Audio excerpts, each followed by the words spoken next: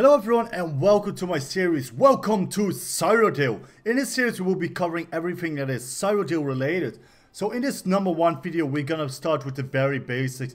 What do the keeps do in Cyrodiil? What bonuses do they give? What do the scrolls do, the resource and the outpost? In the other series we'll be going more in depth over sieging, siege tactics, rewards for PvP, where you can find gear rewards, and how to make sure you stay alive when facing enemy zergs or when you are outnumbered, which you are, for example, not in group PvP, and I will be sharing everything with you guys. So firstly of all, I'm going to directly address the elephant in the room. In order to enter Cyrodiil, you have to go to the Alliance War, and then from overview you go to campaigns. You'll select a campaign either as a guest campaign or a home campaign. The difference between those two things is home campaigns will count like for your rewards and your total score, while a guest campaign, any scoring you do there will not matter. Even if you did like 10 million alliance points in scoring there, you will not get any reward for it. You will not be able to be crowned emperor, as none of your scoring there matters. You are just a guest there who is there for the PvP, and that's it. The home campaign is the one that matters, where your scoring goes for the emperorship and for the rewards at the end of the campaign. Depending on your scoring, you will get a certain rewards. And of course, depending on if your faction wins or not. And secondly, what I directly want to address is how to get out of Cyrodiil, as a lot of people have this question. In order to get out of Cyrodiil, you cannot use the transit to Sway Shrine, as that is the way to travel between keeps, and we will cover later in this video. In order to get out of Cyrodiil, you have to use the standard way shrines. You just simply walk to them. Just check the map, you can easily find them. Use the way shrine like you normally use the way shrine. Select any zone you want to and just port to that. And that's how you get out of Cyrodiil. This way you don't have to be worried about being stuck in Cyrodiil forever, thinking, what have I done? Why have I entered this? And just wandering in Cyrodiil forever till the end of times. This is the way you just simply get out of Cyrodiil. These poor fellows where PvE players who never managed to get out of Cyrodiil. Let us never forget them. Over the waves, peaceful at night, there among the stars, glowing in the... Each faction starts out initially with 6 home keeps, 2 outposts and a town. Now, if you're new to Cyrodiil, it might be hard to know which keep or castle belongs to which faction, but there is an easy way for you to recognize it. Everything that belongs to the Daggerful Covenant is called a fort. So Fort Warden, Fort Glademist, Fort Rails, Fort Ash, Fort Eoswell and Fort Dragonclaw. Then for the Ironheart Pact, it stops with a keep. So King's Crest Keep, Arias Keep, Chalmon Keep, Farragut Keep, Blue Road Keep and Drakelow Keep. And then for the Almeri Dominion, it starts with Castle. Castle Bloodmane, Castle Blackboots, Castle Fairgill, Castle Alessia, Castle Roebuck and Castle Brindle. Now why is this important? Because there are bonuses in Cyrodiil. And there are several of them. First of all, we will be covering the keeps bonuses. So first of all, you get a bonus for holding your home keeps. That's what we just covered. Increase the experience, AP gain and gold gain by 5% while in PvP. You also get a small bonus for holding an enemy keep, and it just stacks up every time pretty much with the increased experience, AP and gold. But when you start holding an enemy keep, you also get 1% weapon critical and spell critical for holding an enemy keep. Like you can see, it goes up by 1% for each keep you hold. Then there's also edge keep score bonuses. And the edge keeps are the keeps that are on the outer side of the map. So Dragonclaw, Drakelow and Brindle. Those are the edge keeps, and they come with their own little bonus rewards for holding them as well. So ownership of all the 3 keeps will give a 24% bonus to alliance points. So holding the edge keeps can really increase your alliance points gain. Every time you hold one, it's 8% more. Then there are the bonuses to the Elder Scrolls. Now, Elder Scrolls on itself do not do much actually. When every faction holds their own home scroll, it doesn't give you any bonus. So if we just hold the blue scrolls as a Daggerful Covenant, 1 offensive and 1 defensive, and the EP holds 1 of their own and the AD, no one really gets a bonus, because you only start to get the bonus when you hold an enemy scroll. So if we go back again here, you can see it. Holding a defensive scroll will give us a 2% increased physical and spell resistance. And an offensive scroll would give us 2% increased weapon and spell damage. And when we have both scrolls, both the enemy scrolls, it will be 5%. And then there is the Emperorship bonus. Increase max health by 35 per character level while in PvP. So, if you max level, this can actually be a decent amount. It can be like over 2k health. So that's, or almost 2k health when you are level 50 or CP level. It's almost 2k health that everyone will be getting. So it's a pretty strong bonus because it's faction wide. Now, how does one become Emperor, or how does one get Emperor for a faction? In order to get Emperor, you simply need to hold the 6 keeps surrounding Cyrodiil. So Fort Eoswell, Chelman Keep, Blue Road Keep, Castle Alessia, Castle Roebuck, and Fort Ash. If you hold all these 6 keeps at the same time, you will be crowned, well, the number 1 scorer of your faction will be crowned Emperor. Note, he has to have a minimum of at least 50,000 AP gained before you can be crowned Emperor. So now currently the top 1 scorer is Heights in the corner, and he just got crowned Emperor because we got the 6 keeps. I think it's actually for another campaign that I'm currently in. Yeah, it is. Now there are other things we didn't cover yet. First of all, we have resources. What resources do is, obviously they give points. There is a whole point system in scoring here.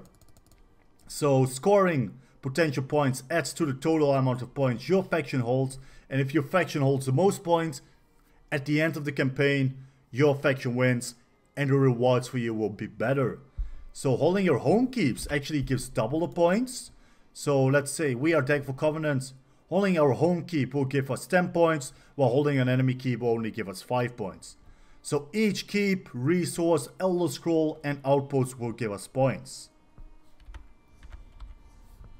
So resources, what do resources do? Basically what resources do is they will upgrade your keep over time. For example, Fort Rayleigh's here has a 2 out of 2 wood. And what does wood upgrades do? They give us a higher defensive siege cap so we can place more siege engines. Upgrade the archer guard abilities so the archers, the NPCs in here will be stronger. The stronger doors, the doors get more health. And door regeneration, the doors will heal automatically while outside of combat. The farm is pretty much buffing the guards mostly and the NPCs. So keep managers will gain more powerful versions of their abilities. Keep honor guards, keep mages, you get the idea. Melee guards, they will all become more powerful. And they will all get more buffs. That's what the food upgrades do. And then there is the ore upgrades. The ore upgrades basically adds extra additions to the keep's defense, like siege platforms. For example, here you see some of these platforms. These are additions that will be spawned later once your keep has been upgraded more. So that's really nice because this is just an extra spot you can siege from nicely. And if they manage to deconstruct this, there will be no opening in the tower. This will just be destroyed. So it's just an extra spot you can siege back from by placing siege. And the other upgrades an ore or mine basically give to your keep is the guards have thicker armor, so they will be more resistant. And the keep walls will have more HP. Keep corners get an extra build out section. That's the current one. This is the corner out section. And those over there are the platforms. Like right over here, the posts and platforms. And the walls, just like the doors, will regenerate HP when not in combat. So what do the towns and outposts do, you wonder? Well, the outpost, just like the name suggests, is an outpost. Basically, it gives you an extra spawning point from, so you can launch new assaults more quickly. For example, here, if we want to attack Alessia, and we have Sejanus outpost, we can easily launch an attack by spawning at Sejanus and attack Alessia. Or when they retake Roebuck, we can quickly port to Nickel and reinforce Roebuck or attack it again. The towns are very easy to capture. The towns don't really have a lot of guards, and they have 3 flags that you can capture. And what the towns basically do, they act as spawn points, just like an outpost, and you can also travel to them with the Transitus Way Shrine. And they also offer you a merchant where you can buy specialized gear.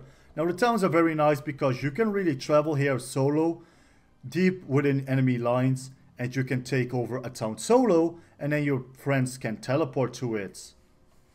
So there are two ways to travel around Cyrodiil. Well, actually three. First of all is quite obviously, you mount up and you just run to your objective and you just keep walking there and play the Elder Scrolls Horse Simulator online. It is also never possible to teleport to the opposite side of the map. So what I mean with that is, if we are Daggerfall Covenant, the opposite side of the map is, for example, Drakelow Keep. Even if we manage to capture Drakelow Keep, the way shrine will never be open for us to teleport to it. Like you can see these locks here. Only the Ebonheart Pact can use this link. This one is locked for only the Daggerfall Covenants can use this link, and same here. So these two links are closed off for the Ebonheart Pact. These two links are closed off for the Daggerfall Covenant, and these two links are closed off for the Elmeri Dominion. And the two home keeps closest to your gate will never ever be portable either for your faction. So Fort Warden and Fort Rails, even if EP or AD captures them, they will never be able to port here, as these shrines or Transit 2's way shrines are only usable for a DC. Same here for the Ebonheart Pact with King's Crest Keep and Farragut Keep, and same for the Elmeri Dominion here with Castle Blackwood and Castle Bloodmane. Like you can see, only Elmeri Dominion can use this link here, here and here. They probably do this to prevent like spawn camping, to make it a little bit easier for the factions to retake their initial two home keeps. So if this castle is now in a siege, EP has to port here and then they have to walk away. I personally think this is great because, again, if one faction is really dominating, it's just a little bit easier for the people here to retake one of the keeps and gives the offensive people a bit of a disadvantage. And last but not least, you can use teleport stones called keep recall stones to travel between keeps, outposts and town. So let's say you are in the middle of nowhere. You have to be away from a keep, town or outpost, by the way, in order to use this. So let's say we are here in the middle of nowhere and I just quickly want to travel to Chelman, but I don't want to walk back to a keep firstly and then use a Transit 2's way shrine. I can use a keep recall stone and I can teleport to any of the keeps, no matter if we hold the resources or not, as long as the keep is safe. So in this case, we can always teleport to the keep as long as it's not under siege or anything like that. So these are very simply bought with alliance points. You can buy them from any merchant at any place. For this to simply do, you have to find a merchant that is selling siege engines and stuff like this, and you will also find the keep recall stone. So for example, over here we got the siege merchant. Let's talk to her. Siege merchant, and here we go. Keep recall stone to 20,000 alliance points. And that is pretty much everything I want to cover in this initial video. In the next series we'll be covering Cyrodiil and its siege engines. We'll be talking about the mail gates, the bridges, the destructibles in this game. What are the best siege weapons to use? What does each siege weapon do? And how you can properly defend a keep or even take over a keep. There is a bit more to it than just like place down a siege engine and start sieging. There are actually some tactics you can use to quickly snatch the keep before the enemy can even react to you sieging their keep. Thank you for watching this video and have a great day. Check out learneso.net if you want to. I see you all in Tamriel. Bye bye.